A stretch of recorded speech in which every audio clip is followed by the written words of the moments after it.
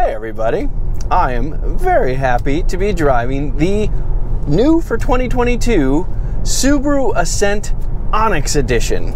This is a brand new trim for the Subaru Ascent for the 2022 model year, and it is an additional trim for the car which debuted in 2019. This is Subaru's biggest vehicle that they sell right now, and since its debut in 2019, only minor changes have taken place in 20 and 21 model years. So adding a new trim for 2022 is kind of the biggest change this car has seen since it debuted.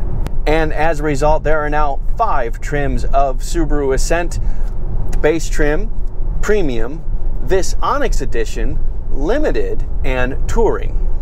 Now, this is a 3-row SUV, and you can get it in either 7 or 8 passenger configurations. The base model is only available as an 8-passenger configuration, so 2 bench rows in the second and third rows. The premium and the limited edition trims are available in either 7-passenger or 8-passenger configurations, and then this Onyx Edition and the Touring Edition are only available in 7-passenger configurations, so that is second row captain's chairs only. The base price for a 2022 Subaru Ascent is $33,790. The base price for a 2022 Subaru Ascent Onyx Edition is $39,670, and my test car did have the options package for $2,200, making the price $41,870. With all that said, I think this is a good time to pull over and show you around and inside the car. Here is a closer look at this brand new trim from Subaru, the Ascent Onyx Edition, and this particular one is painted in Abyss Blue Pearl. And are there any visual cues that make it an Onyx? Yeah, there are a few. This unique and black front grille, black side view mirror covers, Onyx Edition badge, Star-Tex material on the seats, and Onyx Edition floor mats. Onyx Edition Subaru Ascents are also the lowest trim to get the 20-inch wheels, and wouldn't you know it, they are painted in black. Wheels on the base trim are 18 inches. Looking at the car from the front, you know, it's pretty ubiquitous in terms of your typical family SUV these days, but it's certainly not a bad-looking SUV. And it's pretty obvious that it's a Subaru because you have this massive Subaru badge right on the front grille. I do also like the shape of the headlights and the projector beam and the daytime running lights and all that. And down low you have some fog lights as well. Looking at the car in profile, you can see that it is a pretty long vehicle and built for 3 rows of space. I'll go ahead and put the dimensions of the car up right now to get a sense of how long it is. This is also a good time to mention that I have a full set of specs in the description. And from here, this is a good time to show you these elevated and large roof rails on the car as well. As we walk towards the back, here is a look at this nice rooftop mounted spoiler, you know, for all that needed downforce. And when you get to the back, you know, the pretty ubiquitous family SUV shape continues. But one thing that Subaru does that I really appreciate is no fake exhaust. We have real dual exhaust tips here, and they're pretty nice with this polished metal on the end. All right, let me show you the cargo space.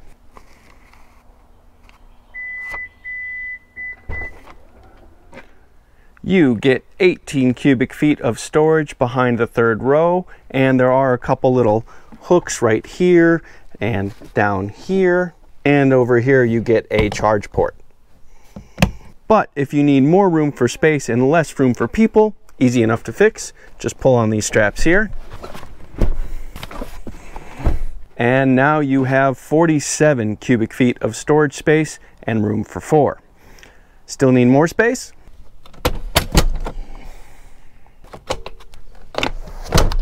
And now you have 86 cubic feet of storage and room for you and a passenger. All right, let's check out the inside. I just want to briefly say that I don't want to go into the third row, but I'm going to go into the third row for you guys. There are multiple options. You can pull this handle here, or you can pull this handle up here, and one motion, the second row slides forward really easily, so I have easy access to the third row. But I'm just not feeling the space for adults, and I'm right. I have plenty of leg room, but the seat's not folded back. But I am definitely pinched for headroom.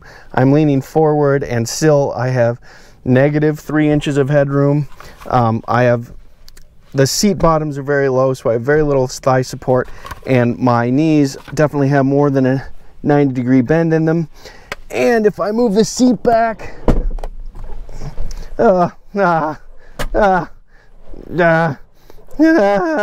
yeah, I mean, I'm sure you can adjust it so it fits, but you know, I also have negative space for my knees as well. This third row is for kids, and I'm sure the kids would be very comfortable back here. But on the plus side, you do have plenty of space for cup holders, and that is on both sides. But if you want to fit 3 people back here, you don't want them to be full-size adults. All right, let's get out of here. Second row, please.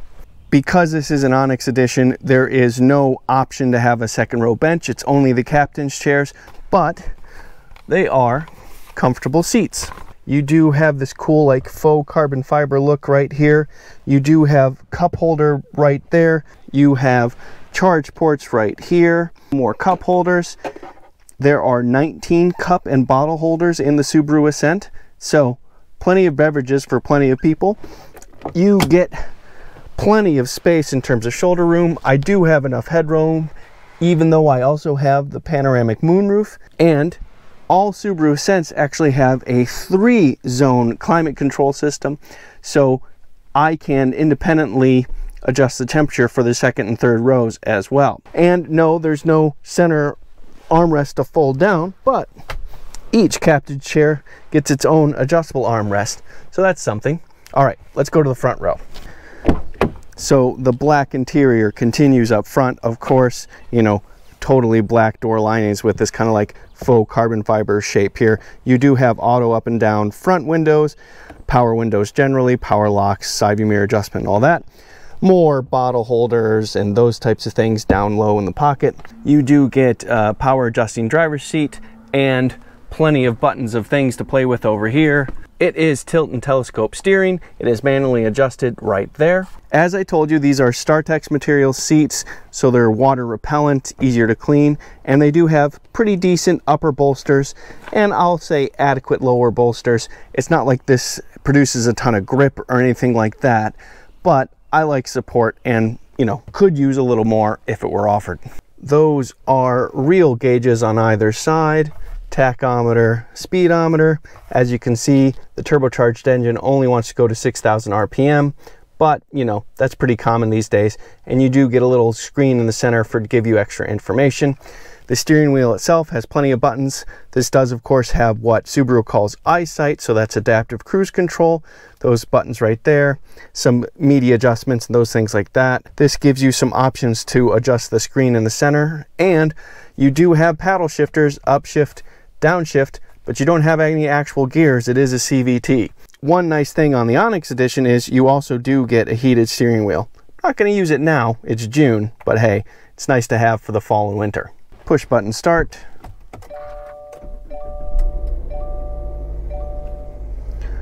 You do have an 8-inch center console touchscreen right there, and because we have the $2,200 Onyx package, it does include navigation. And that same option package, by the way, is why we also have the panoramic moonroof right here. And let's skip ahead and show you that it is a powered privacy panel right there and tilt right there.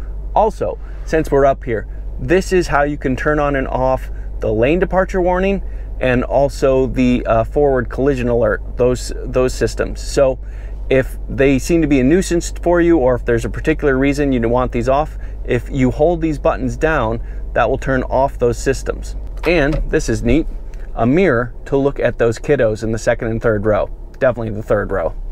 Down here are zones 1 and 2 of the 3-zone climate control, and just above that, usual operation for the media and that kind of thing. You do have a pretty standard looking Prindle and a couple more cup holders. Here are the buttons for X mode and brake hold. This just kind of holds you in place if you're on a downhill and you don't want to start rolling backwards. And X mode plays with the CVT and will give you more slip in the clutch, so that you have more torque to put to the wheels. So basically you get more engine revs for the same vehicle speed. Also, you have a couple more USB ports and an auxiliary port as well. You do get more storage down here, of course, and look at that, a coin holder. Remember those? And it is nice and deep. Finally, above your center console touchscreen is an auxiliary screen right here that shows you temperature and time, and you can adjust this to show you more information. So if you hit this info button right here, it'll go through, show you different things if you want to see it. Anyway, let's get back to the drive. Okay, let's talk powertrain. There is one and only one powertrain offered in the Subaru Ascent. It is a turbocharged 2.4 liter flat 4 engine, horizontally opposed engine, or what Subaru calls a boxer engine. It is the exact same engine that they use in the Subaru Outback Wilderness, and it makes 260 horsepower and 277 pound-feet of torque. As I mentioned in the walk around when we looked inside the car, we do have paddle shifters, but we do not have gears. This is a continuously variable transmission, or CVT, but Subaru has 8 built-in ratios into the CVT transmission software so that they act like gears if you want such a thing. In the Onyx Edition, you get 20 miles to the gallon in the city, 26 miles to the gallon on the highway, 22 combined. Now, those numbers aren't that great, but they're actually very competitive with a number of 3-row SUVs out there. So actually, considering the size and weight of this car, it's pretty decent. And if you do get the base or premium trimmed Subaru Ascent, the numbers do increase slightly to 21 miles to the gallon in the city, 27 miles to the gallon on the highway, 23 combined. And while fuel economy is important, it's not nearly as much fun as accelerating, and we do have a turbocharger, so let's see how well the Subaru Ascent accelerates. All right, everybody, time for an acceleration test. I do have the traction control off. Let's see how it goes. Bit of brake torque, 2300 RPM, and off we go. Kinda soft, not really moving, but then we get up and we get going and it's no problem. Good acceleration overall. You know, once we get up to speed, the engine stays nice high revs and you get darn decent pull from this 2.4 liter. 260 horsepower, 277 pound-feet of torque is plenty to move this 3-row SUV around. So nothing exciting about it, but you know, completely competent, completely adequate. Yeah, I'd say it does its job. Yeah, pretty darn decent. But since we're having a little bit of fun, let's have a little bit more and see how this car takes corners. Let me show you how it handles. All right, everybody, time for a handling test. I do have the traction control off, so let's give it a go. Yeah, reasonable pull.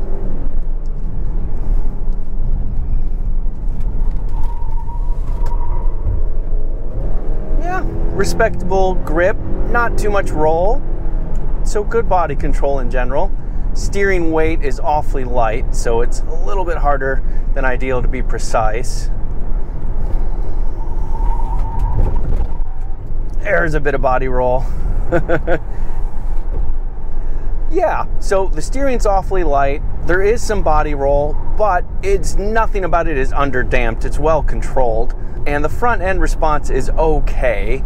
It'd probably be a little bit better if you would easily have feel of the front end. You just don't have all that much feel of that. But generally speaking, it's totally competent at what it does. Everything feels stable and easy to control, and you have good comfort and support from the seats. I'd say about what you'd expect, and in terms of like feeling secure and safe, it's better than I expected. Yeah, I mean, okay. I've said it a few times, I might say it a few more. 3-row family SUV. This is not your favorite Canyon Road Carver. So with that in mind, let's get to a little bit more of the meat and potatoes part of this car. Family trips, getting to work, those kinds of things. How does this car ride? Well, it rides pretty darn well. And that's true of roads like this or on the interstate. Let me show you that. Oh boy, it is time for a freeway test. Okay, traction control is back on, of course. This car also has a lot of driving aids, adaptive cruise control, lane keep assist, and more. So we're gonna give all that a feel, see how this thing goes, and see how often lane departure warning warns us. Okay, cruise control is set and we are spinning around 2300 RPM, cruising along just under 80 miles an hour here. And yeah, nice and quiet. We do have a little bit of wind noise, but it's ultimately pretty subdued. Road noise is a touch on the high side for an SUV of this size. Usually we're getting a little bit more subdued noise from the road, but it's not bad. It's just a little higher than others. As far as the adaptive cruise control is concerned, you know, it's pretty much standard fare here, but I'm gonna take my hands off the steering wheel and see how this lane keeping assist reacts. So it's centering on the lane pretty well. Not too much trouble here, and it hasn't complained that my hands aren't on the wheel yet. So that's nice, that's plus. Now it's complaining to put my hands on the wheel. Generally speaking, this is a very comfortable car. The infotainment works really well, and the seats are very comfortable. The steering wheel has controls on it. All the other controls in the center console are easy to reach, but it is a little bit louder than normal in terms of wind and road noise. So that is a tiny touch underwhelming, but otherwise, yeah, perfectly pleasant cruiser, nice, soft, supple ride, and yeah, you could soak up miles in this thing. Yeah, much more in line with what this Subaru was built to do. And speaking of what this Subaru was built to do, it's actually a decent tower. Subaru says that this Ascent, any trim level, can tow 5,000 pounds. That is a number that is better than I expected, especially considering that this has a continuously variable transmission. Now, Subaru does call this a high torque capacity continuously variable transmission, but you're not used to seeing those kind of towing numbers with that kind of transmission. And 5,000 pounds gets you into class 3, and that gets you into, you know, decent sized boat, decent sized camper, a lot of different recreational equipment. So again, useful for a family. And let's just keep right on going with this family theme. Safety. Yes, the Subaru does have its fair share of safety systems. It has an adaptive cruise control and lane centering assist system called EyeSight. And in addition to that, it has several other driving aids that are pretty standard on cars of today. I'll go ahead and put the list up on the screen right now so you can see what we're talking about. Again, definitely competitive with other 3-row family SUVs. Objectively speaking, this is a great 3-row SUV. It has all the things that you need a 3-row SUV to have. Space for up to 8 people, depending on your trim you get. This Onyx Edition gives you 7. You have plenty of space for stuff if you'd rather carry stuff. But if you have stuff and people, it's still adequate there. You can tow a darn decent amount. You got all the safety things you need. You got a huge amount of charge ports and cup holders and those types of things. You have all the infotainment you need from the center console, panoramic moonroof to let in a lot of natural light.